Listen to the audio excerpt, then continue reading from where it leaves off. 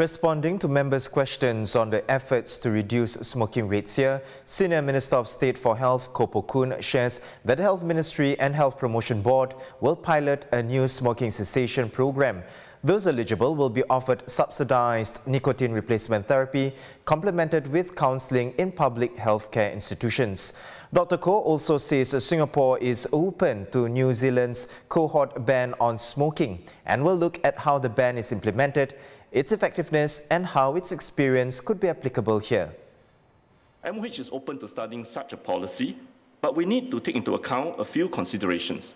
First, in Singapore's case, young people are generally not taking up smoking, unlike the youth in many other countries. Second, our bigger challenge amongst the young people here are e-cigarettes, which are still tobacco products and harmful to the users despite its fruity flavors. It is therefore outrightly banned here in Singapore, but with e-commerce, they still find their way here. We will need to do more to enforce the current ban to push back against the tide of popularity and increasing use. Third, the challenge with a cohort ban is in enforcement.